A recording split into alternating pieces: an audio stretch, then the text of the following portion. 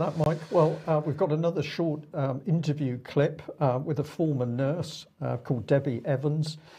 She was talking to me over the weekend about the dangers of swabs, and well, I really paid attention to what she was saying. Let's hear what she said and what her precise warning Sorry, was. but these swabs are with respect up the nose swabs with respect to testing. These are to do with the throat, but particularly the nasal swabs in relation to COVID-19. You were warning quite some time ago that there were concerns around the use of these deep nasal swabs for the COVID tests. For people who've got no medical experience at all, tell us a bit about what's actually going on and why you've got those concerns. Well, I've had, as you know, Brian, I've had the concerns right from the get-go, really. I'm a trained state registered nurse.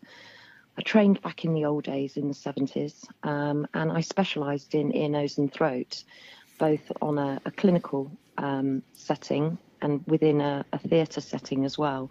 So I know what nasopharyngeal swabs are, and I know how potentially dangerous they can be. And even as an ENT trained nurse, I would not feel comfortable without specific training, supervised by an ENT surgeon or an ENT consultant.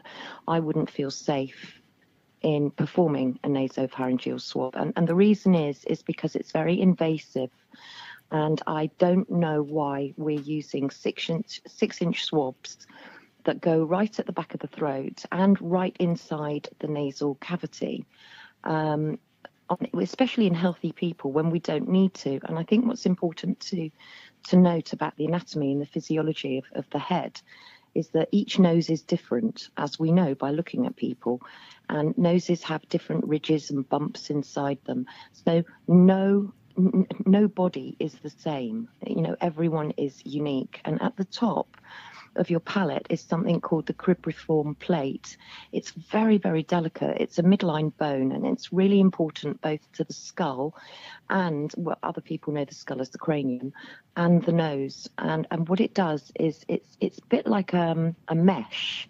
It's not like a long bone like you think, you know, the femur would be. It's like a mesh bone.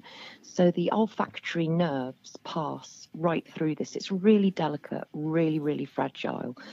And if you damage it, it can be extremely serious because it's really, I guess, putting it in layman's terms, it's the gateway to the brain. It's the partition that kind of closes your brain off to the rest of your head. So it's really, really delicate.